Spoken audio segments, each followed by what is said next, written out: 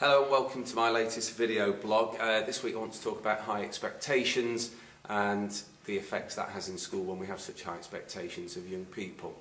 Last night was the final night of our Little Shop of Horrors production, and for those that saw it, they had a fantastic time and saw students who had high expectations of themselves and worked with staff who had high expectations of them to produce a stunning, very exciting, extremely funny production of Little Shop of Horrors. If you missed it, we'll soon post some video clips on the website. Hope you can see some of that. Also on high expectations, just some reminders before we enter the new term. A newsletter's on its way to you at the moment, and that talks about the expectations we have about uniform, learning equipment and timekeeping, to name a few things. Uniform, as ever, we want youngsters to look smart when they arrive in school and to look part of our school community, gives them a sense of identity, makes everybody treated fairly and look smart. Equipment for learning is very important. We can't start lessons well unless youngsters are here ready to learn with the correct learning equipment.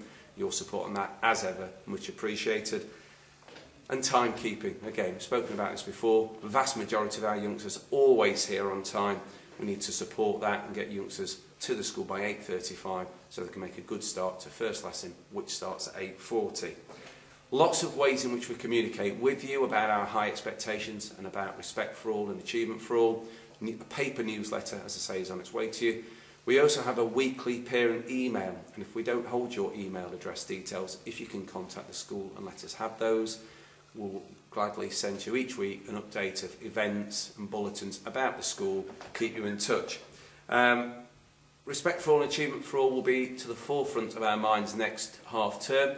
And I hope as we come to the end of this term, your student, your child's done very well. We've had a good and busy term, and as I wish you a good weekend, I'd like you to also have a good weekend from Audrey too.